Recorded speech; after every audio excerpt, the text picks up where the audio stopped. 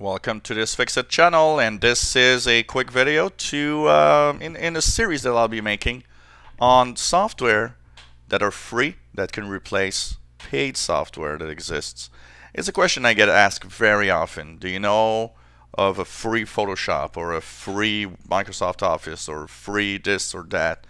And very often, I tell them, well, there's no free versions of that, but you can get equivalents that are free. So today, Photoshop, the software that I will be, of course, choosing in this series of free software, is safe to install, no adware, no malware, open source most of the time, and totally legal to use. So if you want to do some image editing, if you want to retouch images, do some image manipulations, there's a free open source software that is actually almost as powerful as Photoshop, and it also is compatible with Photoshop in many cases, and it's called Gimp. Gimp has been around for a long time, as you see here, celebrating 20 years. It is an amazing piece of software. It works very well. It will let you, of course, change or manipulate or modify all sorts of images.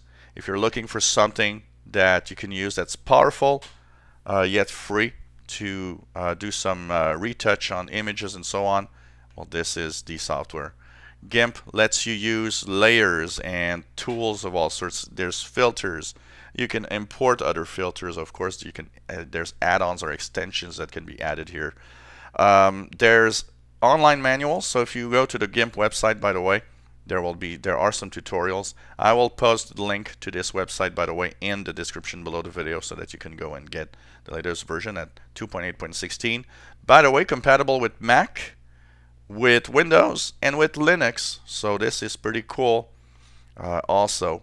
And it is a great piece of software. So all you have to do is open the file that you want to open and just choose whatever you want to do.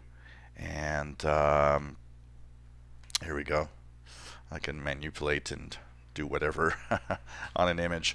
Like I said, it does have some compatibility with Photoshop, so it can open some of the Photoshop files, but of course, like all free software, it's not 100% compatible, so that's something you need to know. Great piece of software, check it out, and free of charge. If you have any comments, questions, suggestions, let us know. And hopefully you'll enjoy this little series on free software to replace paid software. And thank you for watching us on this channel.